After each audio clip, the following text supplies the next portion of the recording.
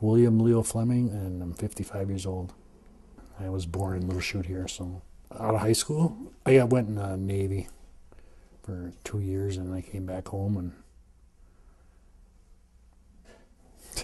partied for a couple of years, and then got a job, quit that, and partied a couple more years, and then I got in the flooring business in 1977.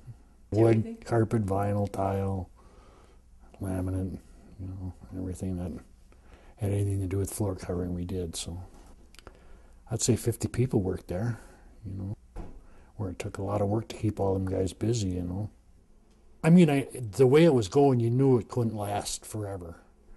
And but I figured, with the experience that I had and the amount of years I had in it and the amount of years I had left, that I would be there until I retired, and I'd go on my merry way. But they decided to get rid of a bunch of us with experience and hire a bunch of kids to take our places. So I think with the paper mill closing, it probably did have an effect on their business, because that's a large population of this area, and people buying new homes and people remodeling their old homes, and that all comes into play. It all kind of just trickles down, I guess. So February 2008 was the last time I worked.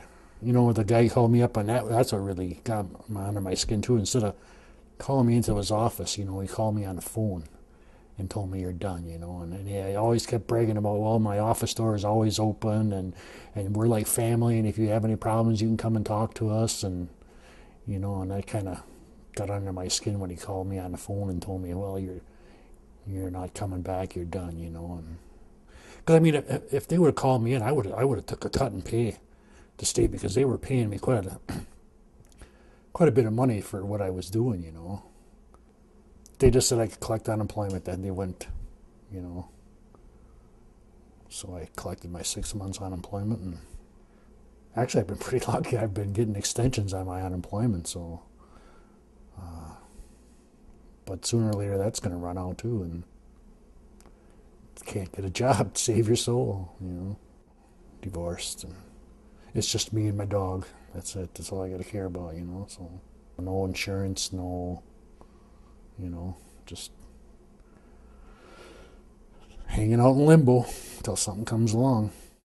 But I'm sure there's jobs, out there that are available, but to try and pay the bills on them would be another, If I can't make as much as I'm making on unemployment, why should I go to work? Well, I went to school for truck driving, so that's what I want to do. Well, since I got out of school, I've been going to workforce development a couple times a week, getting on the computer there, looking for, and then going to the library or somewhere where they got a computer and applying online, or sending in applications, or applying in person, or and everything comes back, sorry. It just sucks, it's tough all over.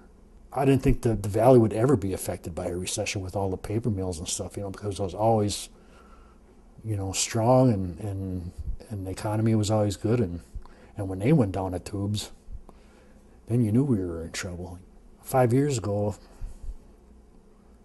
if you would have told me I'm going to be in the situation that I'm in now, I would have never believed you,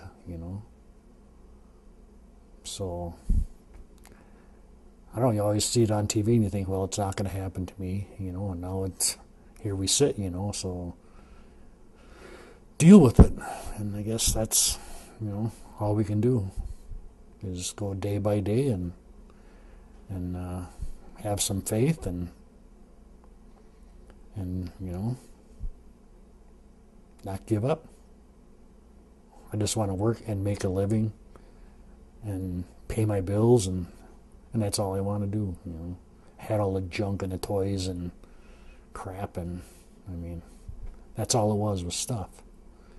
So when the unemployment stops, I'll be looking for a nice, comfortable box to live in if I don't have a job by then. But